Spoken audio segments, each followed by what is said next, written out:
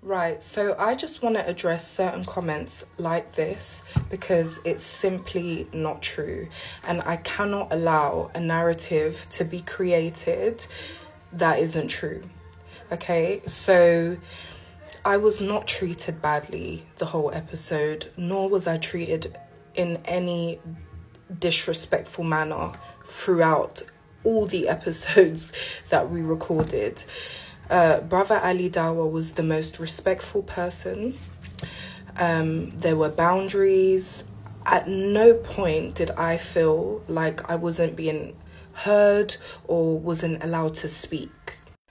Now, if you watch his previous episodes, you understand that the bitter buzzers, when you hit the bitter buzzer, you have a minute to speak without any interruption. Hence why he was timing it. He kept saying, 20 seconds, 30 seconds, because no one was allowed to interrupt me for a whole minute while I pressed the bitter buzzer. That was the whole concept of why I hit the buzzer.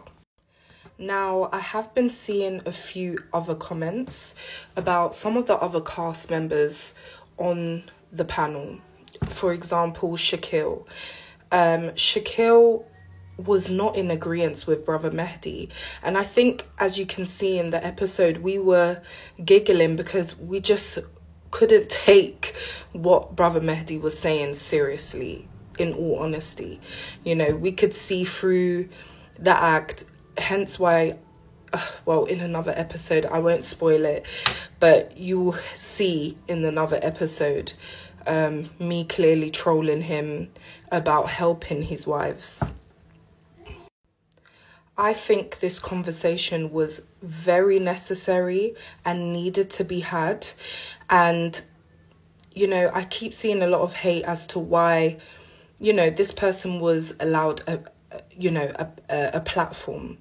Now, you have people like Piers Morgan who do documentaries sitting face to face with murderers who actually committed real life crimes. But it's necessary to understand their mindset, and it's necessary to have conversations with those kinds of people. And I'm not saying Mahdi committed murder or anything like that. However, he has a mindset that is problematic to the Ummah, and we needed to address it. It's as simple as that. So, yeah, in terms of this comment, it's far, far from the truth.